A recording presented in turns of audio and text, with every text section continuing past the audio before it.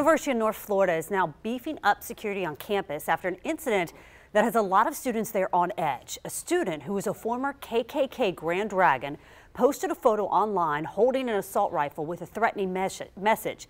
First Coast News' Hani Rodriguez spoke to that student in the photo tonight, and she joins us live now with new information. That's exactly right, Heather. It was a flyer right here on UNF campus that started that heated conversation on social media. So tonight we spoke with Ken Parker, who says he was simply defending himself and not trying to threaten any students.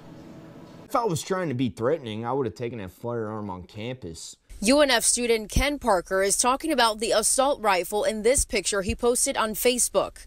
The 11-year Navy veteran and former KKK Grand Dragon says he was replying to a post about flyers posted around campus that say it's okay to be white. I posted a picture of me with a firearm from right here off campus, and I don't understand why any student would take that as a threat. On Tuesday, Parker was suspended. According to this letter from the Vice President for Student and International Affairs, it says in part, quote, "You represent an immediate threat to the safety, health, and well-being of the University of North Florida community." He needs to be completely removed from the university campus and expelled. As long as the university condones this behavior, it's not safe for any marginalized students to be on here.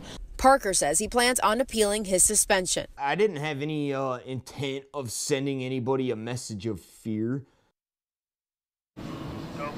According to a letter from the school president, I want to pull up that quote here on your screen. He says that Parker can only come on campus when escorted by a police officer. He also says, in an abundance of caution, the University Police Department will have officers in uniform visible on campus along with undercover officers in plain clothes. He says there is no need for classes to be canceled, and I feel confident there is no threat to the campus. Again, that hearing will be on Monday. We will have an update for you from then.